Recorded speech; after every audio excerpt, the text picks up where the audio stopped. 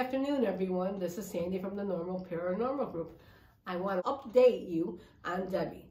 Debbie's doing fantastic. She had 2 blood clots in her left arm, which stopped therapy for a while. They gave her medicine. They have to do another ultrasound to see if it's dissolving before they can resume the therapy. Well, it's always something, but you know what? She's here. Thank God they found it. So today I'm doing a special reading because Debbie always does the St. Michael card. And first I'm going to light our incense, the cone. I love this cone. It's a rose, by the way. Rose scent. Plus I have my sage.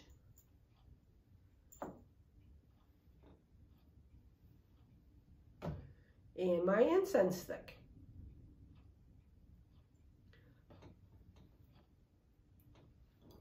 This is to keep all negative energy away.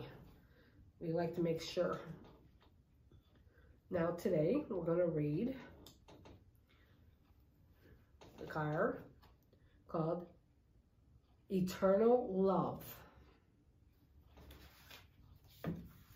Eternal Love. You have drawn this card because someone is sending you love at this moment.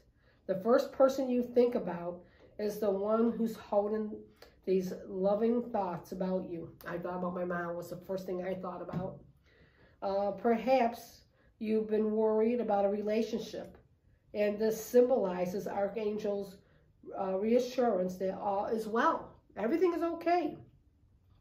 The angels are watching over you, over your loved ones, as well as helping you with your relationships.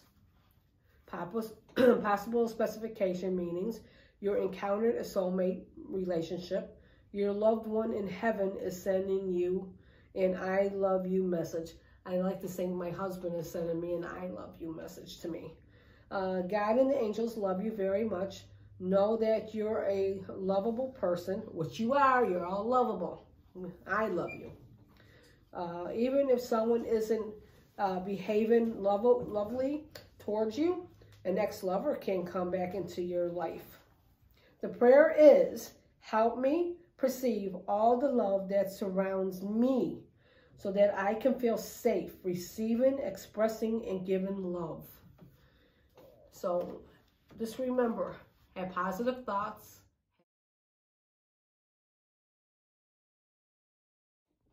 I'm going to say the Archangel prayer. St. Michael, the Archangel, defend us in battle. Be our protection against the wickedness and snares of the devil. May God rebuke him, we humbly pray, O Prince of the heavenly host. By the power of God, trust in hell, Satan, and all the evil spirits that wander through the ruin of souls. And that includes COVID.